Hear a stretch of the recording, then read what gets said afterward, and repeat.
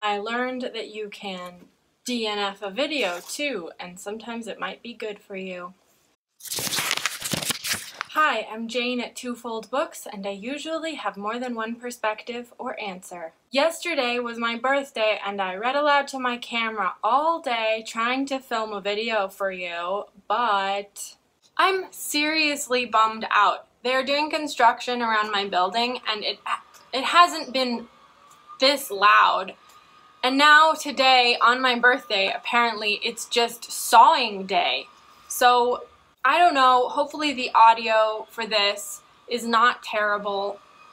It may receive heavy editing if you just can't handle. It's so sad.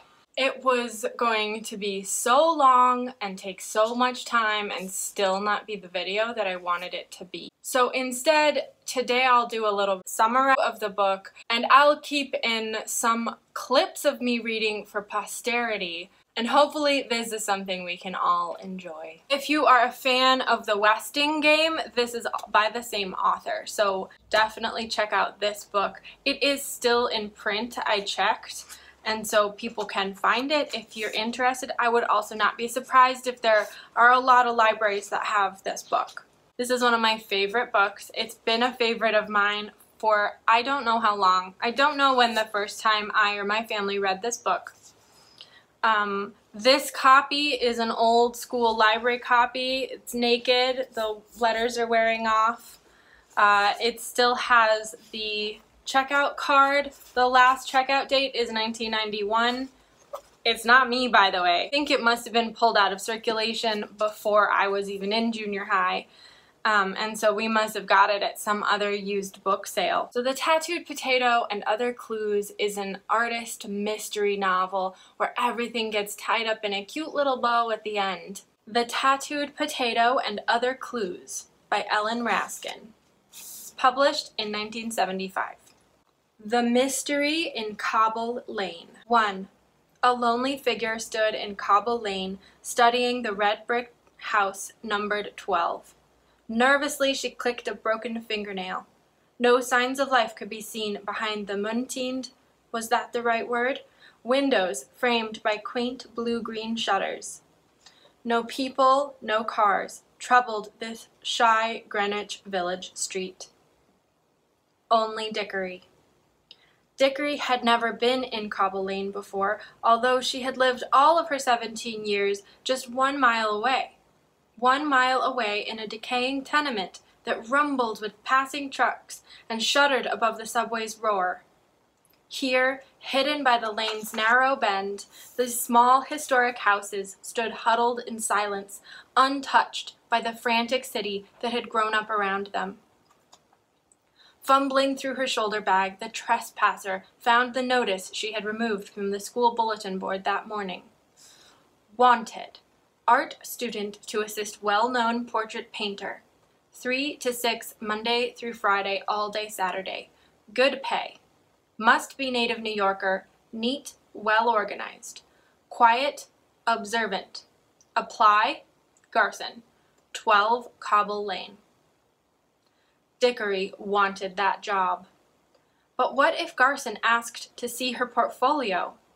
It was one thing to get accepted into art school with the street scenes done with magic markers, but Dickory bit off the ragged edge of her fingernail. How would she introduce herself if Garson himself answered the door? She would say nothing. Just hand him the notice. She would be quiet. Quiet and observant. Observant Dickory counted the windows, 10 in all. 3 on the second floor, 2 on the first floor, 2 in the same. Someone was watching her from a basement window. No one was there. It seemed as if the house itself was watching her as she clutched the cast iron newel, climbed up 1, 2, 3 steps of the brownstone stoop, rang the bell, and waited before the 8-paneled door. Painted the same blue-green as the shutters. At last, a bolt lock turned. A man in blue jeans opened the door and took the notice from her outstretched hand. "Come in. I'm Garson." Silent Dickory stepped into the old house to become paint sorter, brush cleaner, treasure keeper, spy, detective, and once again companion to murder. Double murder. So that's a gripping beginning. Murder, details, vocab words. I'm excited. The main character, Dickory Dock, is a young woman who is in art school, and she applies for an apprenticeship with a well-known artist named Garson. "By the way, what's your name?" "Dickory," she replied, staring into a drawer stuffed with monocles and medals, eye patches, and false teeth. "Is that your first name or your last?" Dickory sighed. That was not a fair question from a man who called himself Garson, just Garson. "My last name is Dock," she replied combatively, waiting for the usual guffaw. Garson didn't even smile. And the minute she walks through the door, her life changes. This artist is asked by a chief of detectives to help him solve crimes. There's two men who live downstairs who are a little aggressive and suspicious. She makes friends with an art student in her school. And as they're solving crimes, they're looking at the crimes from an artist's perspective, from a lens of looking through disguises and looking for details that maybe aren't typical detective questions. "Do you know the difference between a primitive painter and a creative artist?" Garson asked. Dickory, surprised, spun around. She had expected to be questioned about the costumes or the house or the Panspresser collection or Fragonard. "Sorry, I didn't mean that to be a question. I'm just explaining the rules of the game." Dickory returned to the shoes. "The difference is this," Garson explained. "The primitive painter meticulously draws in every brick on a building because he knows the bricks are there. But the creative artist can suggest bricks with a few strokes of his brush. The creative artist is concerned not with facades, but with the inner structure, with the truth of what he sees." This was a lesson for me, this moment, this idea that I could suggest bricks instead of meticulously draw them. I think before this book I was more likely to meticulously draw every detail and then be dissatisfied with it. I wanted to be an artist when I was a little girl. I took painting classes and I did every extra art assignment that I could in elementary school and had a good relationship with all my art teachers. So I really wanted to be an artist, and I loved reading this book about art. Seeing the structure behind the facade, seeing the truth behind the disguise. That's what I mean by being observant, Garson said. Remember that in answering my questions. Understand? What I can teach you is how to observe, Garson continued. How to see through frills and facades, how to see through disguises, how to see with an artist's eye. And the simplest way to teach that is to play our little game. The cases all have real fun names. The Mystery in Number 12 Cobble Lane, The Case of the Horrible Hairdresser, The Case of the Face on the $5 bill is a forgery case, The Case of the Full-Sized Midget is a jewel heist, The Case of the Disguised Disguise is where the climax of the book happens, and The Case of the Confusing Corpus depends on corpus having a different meaning in the world of detectives and the world of art. So as Dickory and Garson put their minds to these various cases, Dickory learns a lot about how Garson works and thinks, and we learn a lot about Dickory's past and also her insecurities. Her main insecurity being that her name is Dickory Dock, which means she gets all these nicknames, and whenever the police chief comes through, he makes a nursery rhyme about her name. Hickory dickory dock, the mouse ran up the clock. The clock struck 2, and up he flew, just like Hickory dickory dock. I just made that up, Chief Quint said, pleased with himself. Her friend from art school, George, is a good friend for her because he also has an unusual name. His name is George Washington III. So he knows all about the jokes that can come from names. George Washington nodded. First in war, first in peace, first in the heart of his countrymen. Unless you'd rather discuss the cherry tree. I'm the last one to joke about names, George. He smiled.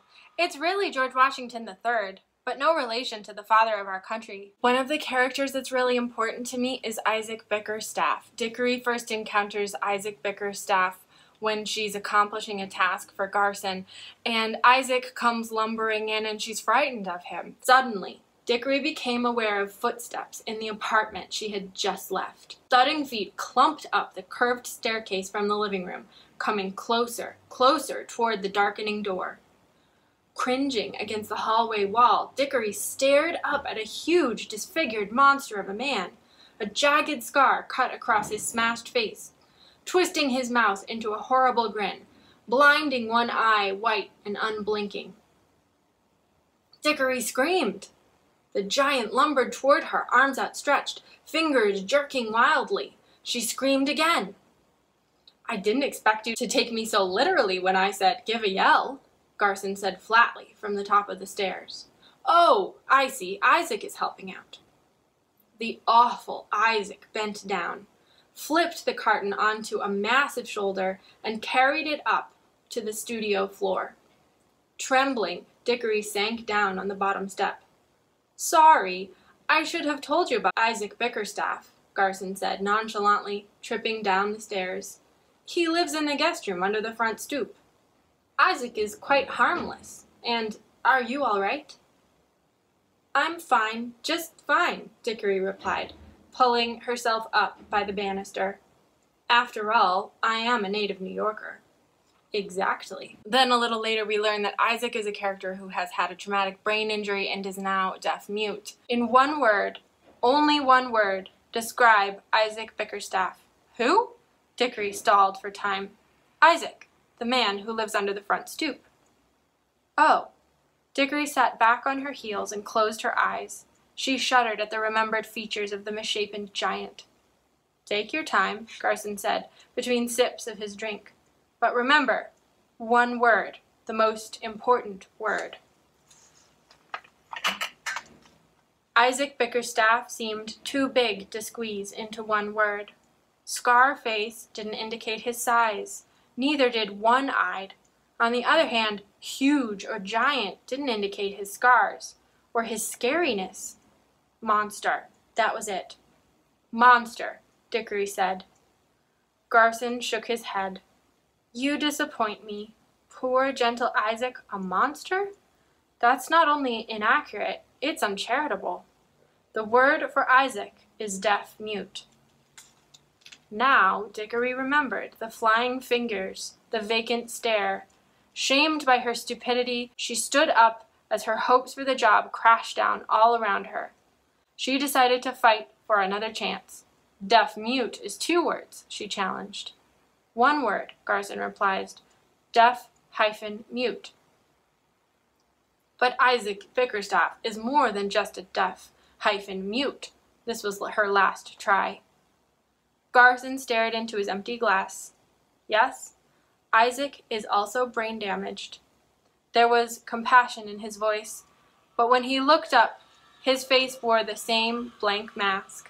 And it's really near and dear to my heart, this representation that a child can understand of someone whose disability may make them appear scary is actually someone who is very gentle and kind and helpful. This was something I sometimes had to explain to my friends as a child. Someone in my family has a similar disability, and it was great to read this as a kid and see a life experience that I shared about disability in representation.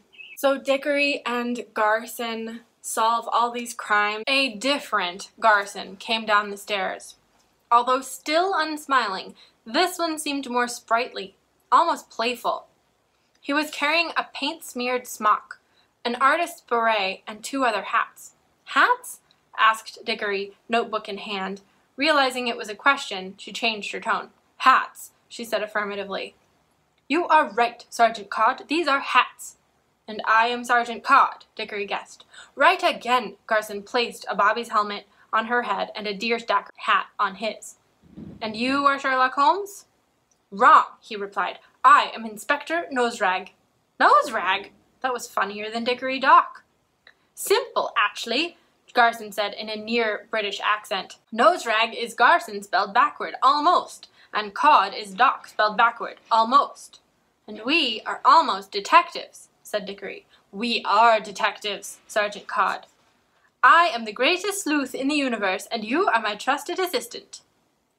Pacing the floor, the greatest sleuth in the universe dictated a list of art supplies to his trusted assistant, who wrote out an accurate list in spite of the difficulties she had in understanding Noserag's accent, which alternated between British and Humphrey Bogart. As it turns out, they're not really being enlisted for help, they're being investigated themselves. Garson's involved in a blackmailing situation, and he is a suspect in a murder. In that second to last part, the case of the disguise, Dickory learns that some of the characters are not who they say they are. Some of the people who we've seen in the streets are really police detectives, and she learns that Garson's been under investigation. And she learns that Garson has been in a disguise as well. Dickory makes an uncharitable choice that lands Garson and Isaac Bickerstaff in jail, and now at the very turn of the book, it is Dickory's turn to solve a mystery on her own. And I really enjoy the way that she does it. I really enjoy that we know all the tools that she's using. It doesn't seem impossible for her to reach the conclusions that she reaches. So this book was written in 1975, which means that a lot of things about it may be really different from what we would expect today. There may be some discussions of body size or gender or immigration that I would expect to look really differently if this book was written today, but they're also not so offensive that I feel that it's a bad book. But I do just want to clarify that this book holds up for the time it was written. Dickory's always running around looking in library books, and now we would all just Google it. There are some really great representations of disability, like Isaac Bickerstaff, and there's some not great representations, like the use of the term midget when they are looking for the bank robber. But in fact, there is no midget. It was a diversion. It was a diversionary tactic on the part of the real thief. One of the reasons this book is near and dear to my heart is because I relate to it so much and I see so much of my own life and experiences in it. It was one of my first experiences of really good disability representation. I think it was my first mystery, and I felt like I was able to follow along. If The Tattooed Potato piques your interest, I hope you read it even with all my spoilers. As you know, I know what happened, and I keep reading it about once a year, so I really think you'll enjoy it. I hope you do. If you like this video or any of my others, please like, comment, and subscribe. Go ahead and feed that algorithm beast. If you have read The Tattooed Potato or The Westing Game by Ellen Raskin, I'd love to hear what you think of the books. I hope you liked it and come back soon. See ya!